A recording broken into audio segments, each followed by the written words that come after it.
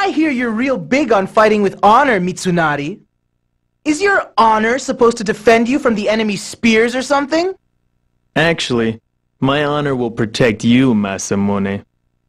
Because without it, I'd be perfectly happy to let you run off and get yourself beheaded. Come on, Magoichi, let's rule this battlefield. You and me, the greatest gunmen in all Japan! I'll admit, those are some attractive weapons you've got there. But I still think that temper of yours is more dangerous. Either way, the enemy is about to get badly burned. Ah! Won't you ever shut up about honor, Kanetsugu? I can hear you even when you're not around. It's like you're in my head.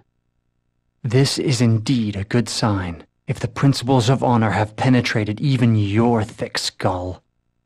Then a world in which honor is revered above all cannot be far behind. Great. A whole country full of Kanetsugus. Just kill me now.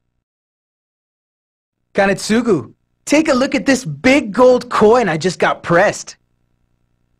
I bet you've never seen such a fortune in your whole life, huh? A worthless piece of junk.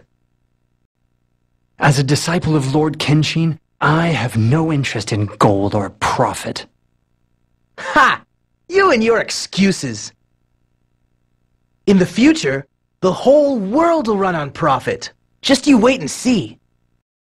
Hey, Kanetsugu! You better shut your trap about all that honor junk. 'Cause if you don't, I'll gladly come over there and shut it for you. Ha! Then I suppose I'd better prepare myself. Not for battle, but for the shock of seeing your ugly face. Until now, I have only ever seen you from behind, fleeing time and again in dishonorable defeat.